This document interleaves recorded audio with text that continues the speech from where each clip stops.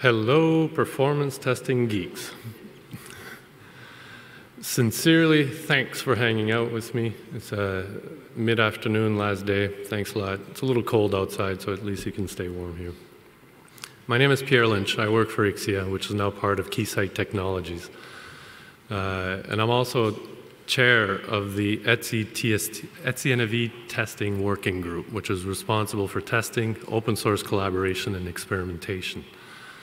What I'm going to talk to you about today is actually a shining example of a collaboration project between ETSI and ETSI NFV and OP NFV, the open source community.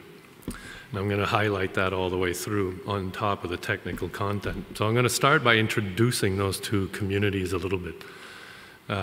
Just in case you're not entirely familiar, we'll set the groundwork. So ETSI NFV, ETSI itself is European Telecommunication Standards Institute. They host a multitude of different communities for different technologies, including 3GPP themselves. 3GPP are responsible for the smartphones in your pockets right now. ETSI hosts them, organizes them, the whole thing, and is also actually a member organization, amongst many other communities. You might have heard of ETSI MEC, Multi-Access Edge Computing is hosted by ETSI as well.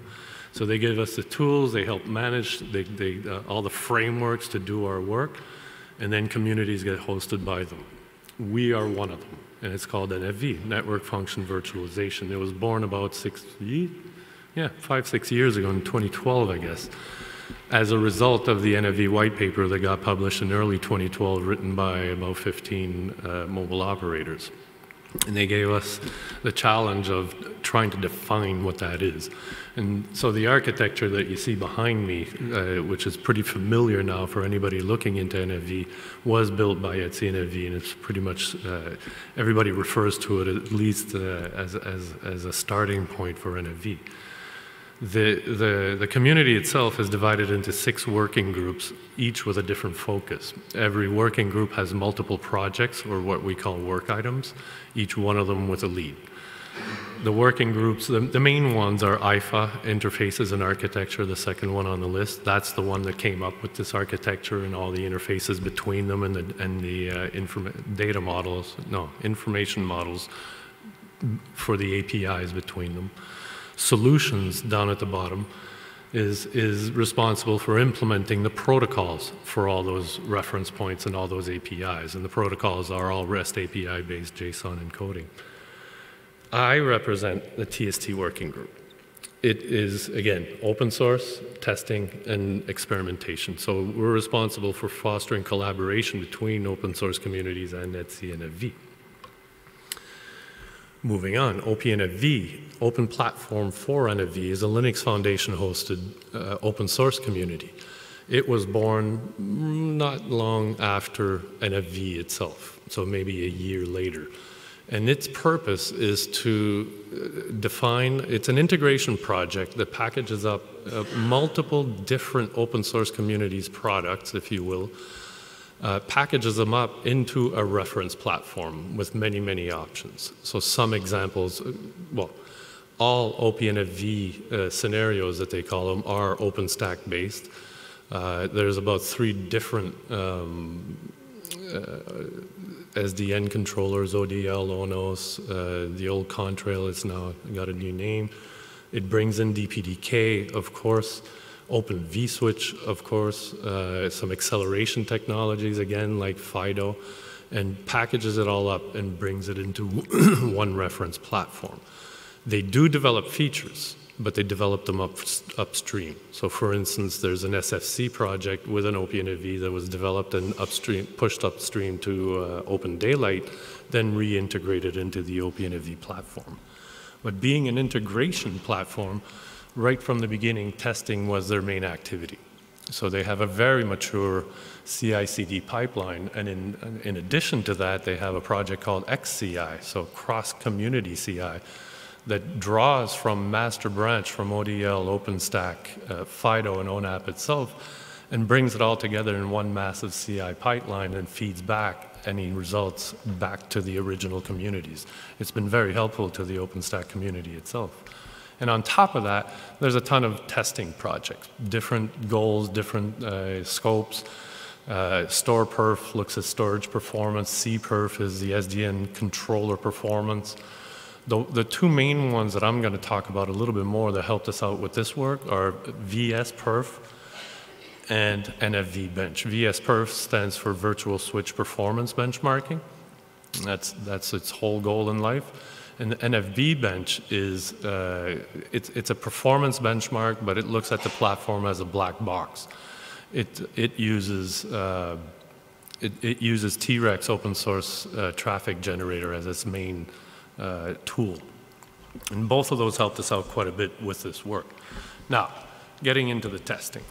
At Etsy NFV, the test working group, we produced a document called TST001 that looked at pre-deployment and testing of NFV platforms. And we took a look and we took a step back on what's the impact of NFV on testing methodologies. And we found that there's quite a bit. You got to look at testing in a pretty much different way.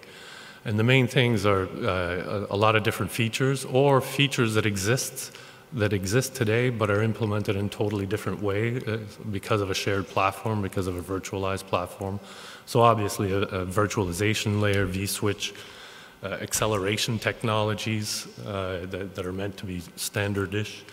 SFC scaling is done differently on a virtualized platform than the old box way, and also failure recovery techniques. So all of these have to be re-examined and tested in brand new ways because these functions, we took a look at them and it's kind of like they're delegated to the platform now, whereas they used to be self-implemented in every application. Isolating the function under test is very, very different. That used to be really easy. If you've got a box doing one thing, isolating it for a test, any type of performance test is you just simulate everything around it and you just bomb it with traffic and measure it. Okay, you knew that there wasn't anything else going on. While as here, it's a shared platform with a ManoStack, with a Vim, with the virtualization layer. You cannot stand a VNF up by itself without the entire platform present. So it's harder to isolate it as it was in the past. And it basically boils down to defining, okay, what is under test, paint it yellow in our case, and everything else becomes what we call the test environment, and you got to constrain all the configurations and all the settings to that test environment to be constant throughout all your tests, or else you're throwing your results out of whack completely. Performance testing was changed a little bit. It's still a matter of performance verification or datasheet validation, benchmarking, but a lot of dimensioning as well, which is closely related to benchmarking, but a lot of people would approach us and say, how big does my cloud need to be in order to support these types of network performance metrics? And so it just adds a little bit of a dimension to it. But if you isolate the NFVI, which is the purpose of this talk and this piece of work, this is what it looks like. Having said that, it's normal to include the Vim into the system under test in this case, because you got to configure the network somehow, and you also have to place a VM or 2 or 3 into the system under test as well. So we typically include OpenStack in the system under test because it's hard to isolate in this fashion here.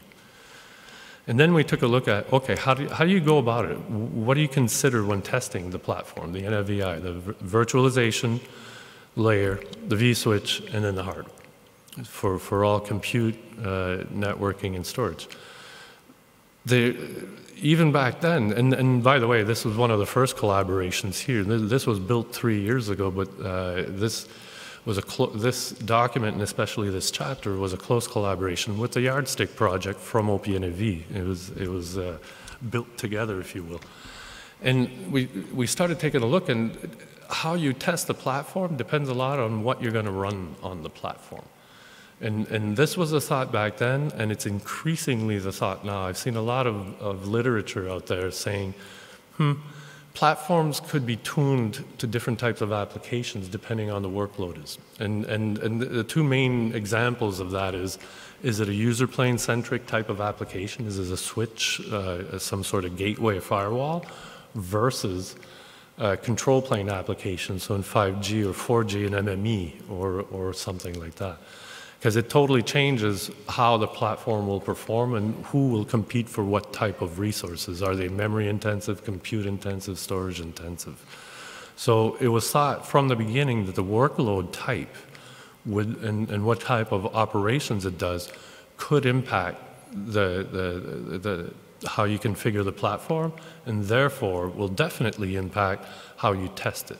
So by considering the workload operations, what type of workload this will drive your metrics, and which will in turn, the metrics that you're looking for, which will in turn drive the test cases that you'll run in order to benchmark the platform.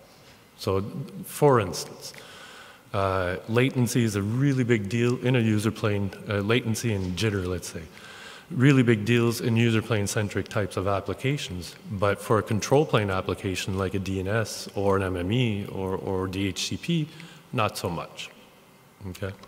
So different metrics for different applications. Now, getting more specific into user plane, data centric types of applications. This is from OPNFV. They started looking into it and they said, okay, what can affect the test? What can affect the results and especially the repeatability of those results? Well, it's things like time.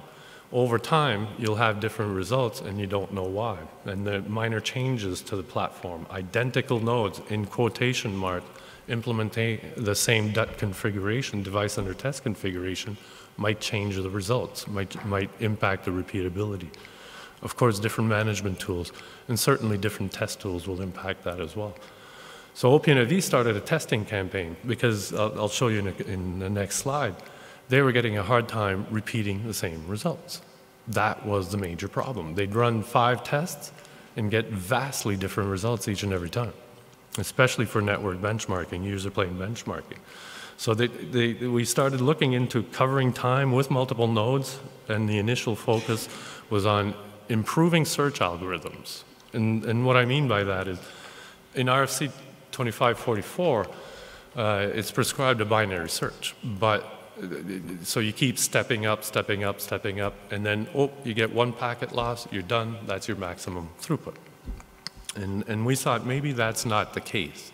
So these are just a couple of examples of results that were obtained by I think this was VS, yes, it is VS Perf, which over time you'd get these wildly differing results all the time. You'd get some type of consistency, then the next day, whoop, no, nothing the same. So it was far from predictable.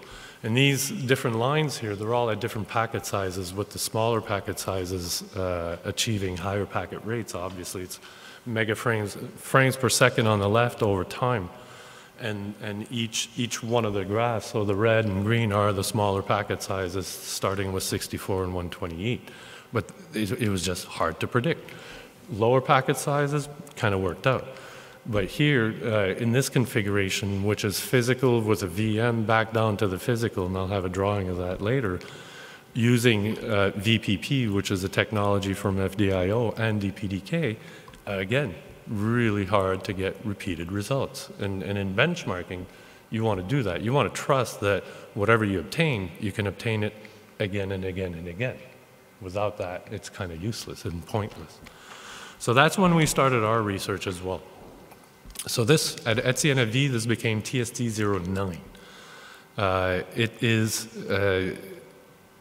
basically, when it was introduced to us by the author, the proposal, he said, well, RFC 2544 is kind of meant for dedicated boxes, but it's so old now that it can drive a car in the United States and even buy a beer in the United States. It's getting a little old. It needs a refresh.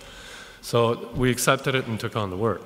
And we said, we got to modernize it, basically, because it's a shared platform. You got to look at things differently. It's not a dedicated box router or switch or anything like that. So this document looks at how we can do that. It defines benchmarks. This is just a summary. I'll go into the details. It defines a bunch of test setups, test tool requirements, and also methods of measurement. Okay, so how do you go about doing this? So for example, the benchmarks, concentrated on 4. Okay, so throughput, latency, delay variation, and loss.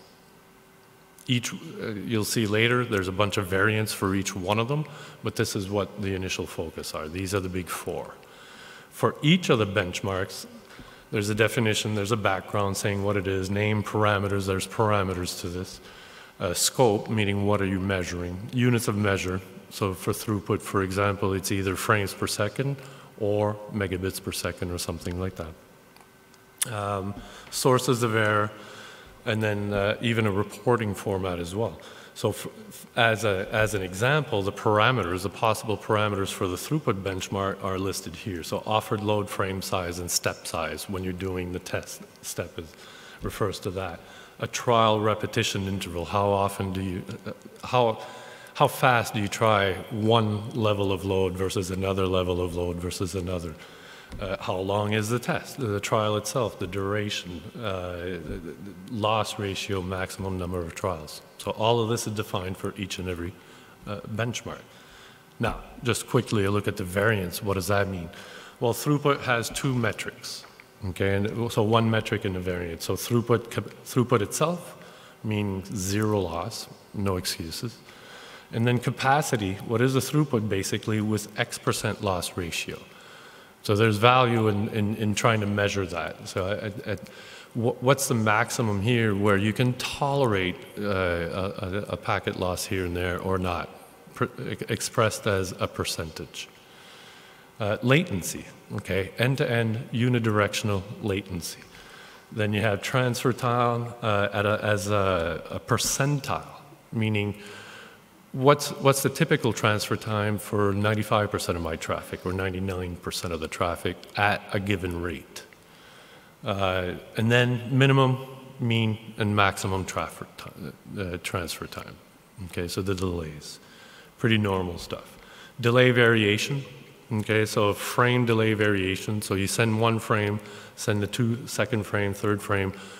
There's a delay measured, and it's all relative to each other. What's the variation of delay between them? And then there's inter-frame delay variation, old name jitter. So what's between frame 1, frame 2, frame 3, frame 4, what is that delay and how much does it vary? That can impact different types of traffic. It's got a serious impact on, say, voice and video, but no impact whatsoever on HTTP. But it's still something important. And then loss, obviously. What is the loss ratio? What is the loss ratio at a certain amount of throughput, meaning not 100% max, but somewhere less? Is there anything that's tolerable? What's the max loss count? And then how much time can you go without losing anything, so loss-free seconds? The supported setups for this methodology is varied. The top left shows things like, okay, straight PHY to PHY, two Ethernet ports going straight through into the vSwitch, right back out of the platform, or what's called PVP. So again, physical, but a VM in the middle, okay, up top. And then you could also have PVVP, meaning two VMs. Down at the bottom left, we started looking at a little bit more modern technologies as well, meaning an overlay. So two vSwitches with some sort of overlay technology or some sort of networking bridge between them. And then containers as well. So straight container to container within the same pod, or two containers in two different pods. And then last but not least, acceleration technologies or bypass technologies are taken into account and are still valid under these tests, as well as more of a mesh formation where you have multiple PVPs. A definition of the methodology, the core procedures, how do you go about this, okay? So it starts with a method at the very top. And you say, all right, I'm going to find out my maximum frames per second for 64-byte frames. I'm going to repeat that a few times, so each time I repeat it, it's one set. And then I run a test, and a test, given the fact that it's a search, you're looking for something, it's typically implemented by an algorithm. Each test has multiple trials, so you'll try at 1 megaframes per second, 2 megaframes per second, 3, and you keep going until you hit the max. So this is just kind of like a definition of terms.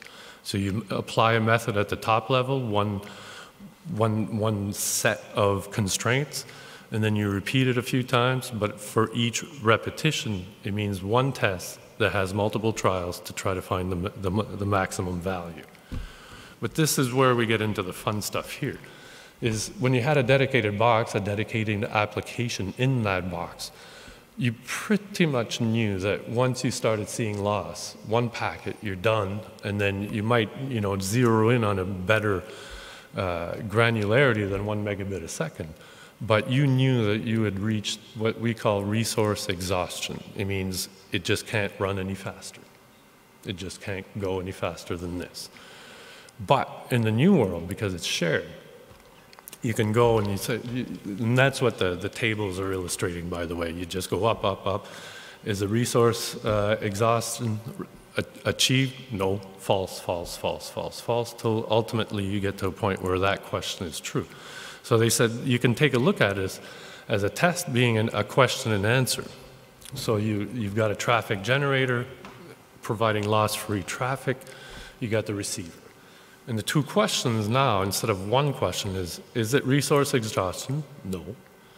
But then did something happen? Did a transient process, did an interrupt, did a hiccup? Because it's a shared platform, did something happen in there to cause loss before resource exhaustion was reached? And that may be true. And that's what leads to what a guy who did some research in theoretical computer science said.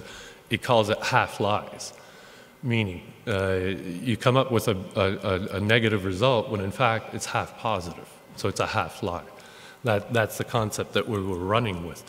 So what we're trying to do is we're saying, okay, you isolate that and you say, all right, it's not just resource exhaustion. Something else is going on here. What can we do about it? And it's because of the nature of the shared platform. So we started looking into binary search with loss verification. So improving search algorithms to take this into account.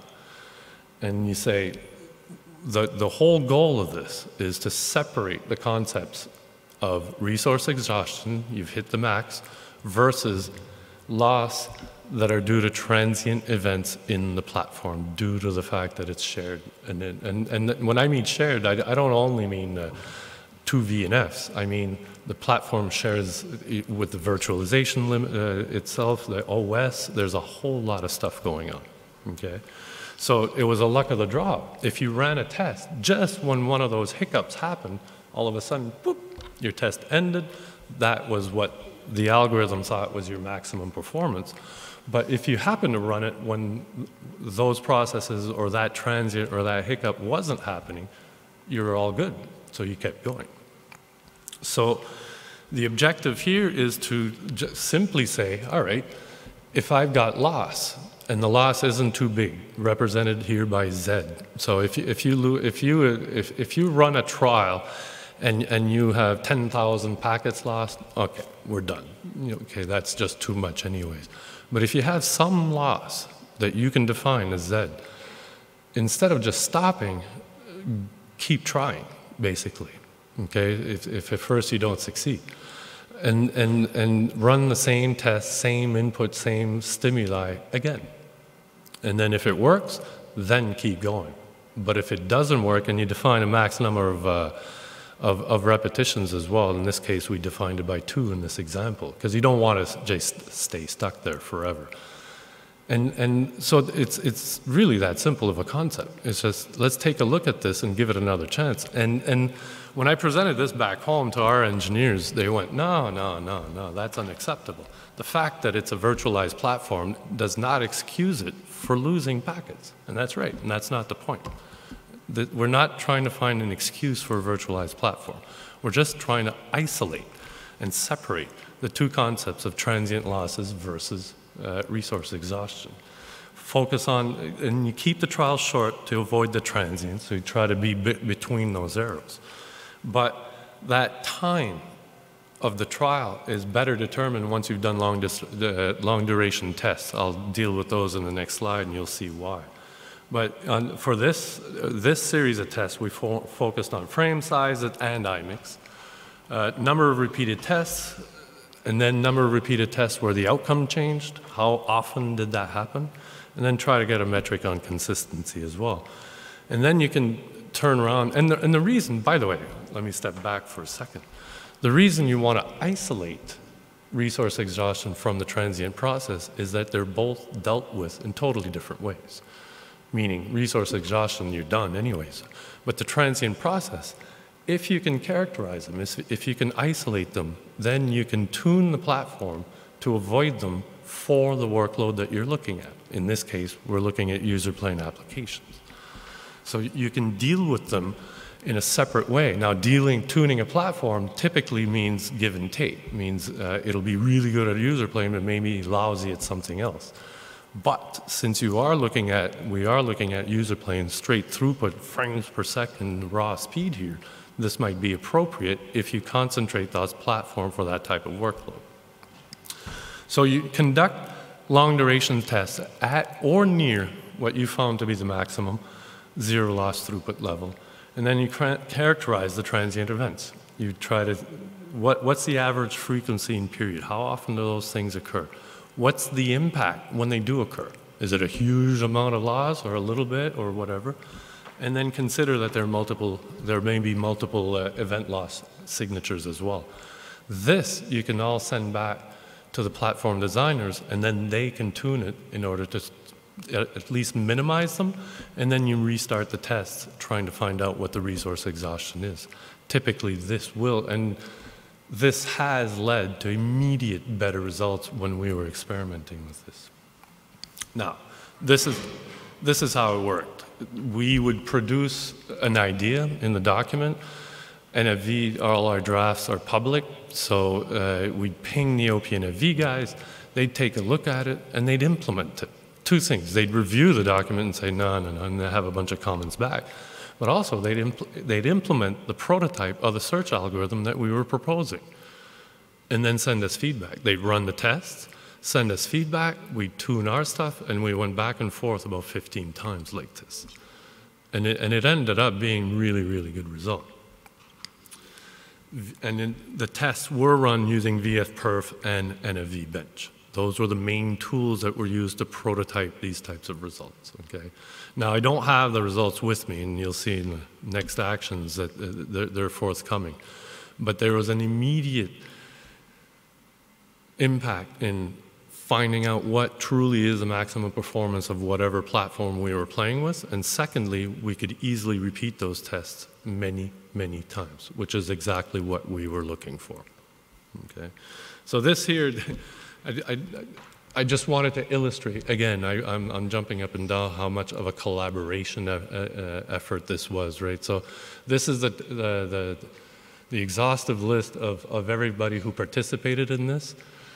The top half is people from Etsy NFV test, my team. And then the bottom half was OP NFV people and even some FIDO people. So Maciek is from FIDO as well. Alec Holson from Cisco participated quite a bit in this. But the two main guys who did this, and again, I am the messenger only here. I'm not, these guys are the real experts and did the real work, is Al Morton from AT&T, who's also the chair of IETF Benchmarking Working Group. And if you do a quick Google search on Al Morton RFC, you'll see that he has 34 RFCs to his name and about 9 active drafts. The guy is a rock star when it comes to benchmarking. And then the prototyping itself was done by Sridhar Rao from Spirent. He did most of the work within OPNFV to try this out, prototype it, run all the tests, and give us back the results. Follow on. We're not done. We're opening it up again for it. This is published, but we're already gearing up for the next version.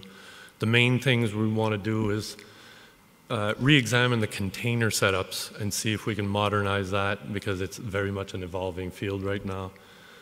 New material for Annex B, which will be the summaries of the tests run by OPNFV that I was mentioning before.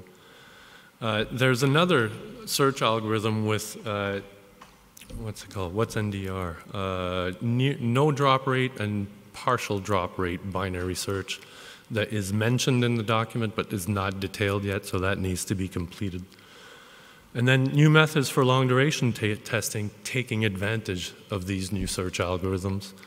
And then a new metric variant for loss, where the timestamp of the loss events would be collected and correlated with system events, which would help the designers isolate why this is happening. And that's it. 30 minutes, just my target. So if you have questions, I can entertain them or direct them to people who actually do know the answers. Yes, sir.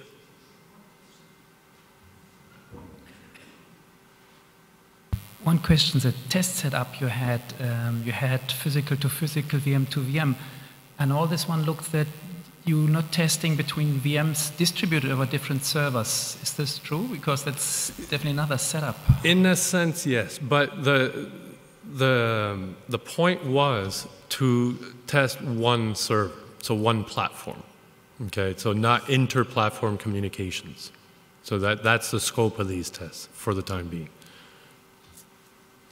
Because it's mainly vSwitch. Anything else? We've got another document, by the way, that would do that, and it looks at path implementation time, so TST004, if you Google that, that one's pretty interesting as well.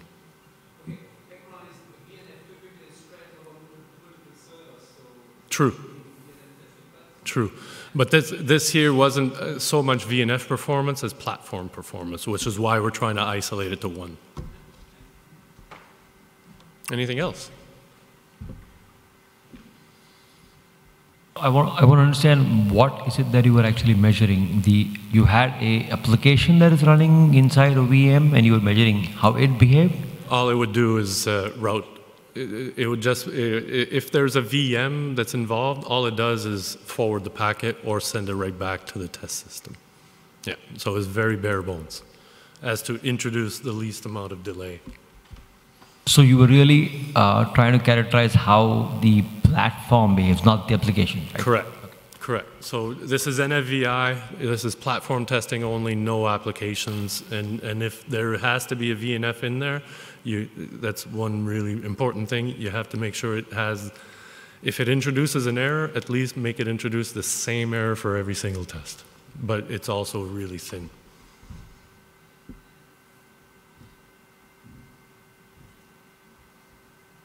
Going once. All right. Thanks a lot. Have a great day.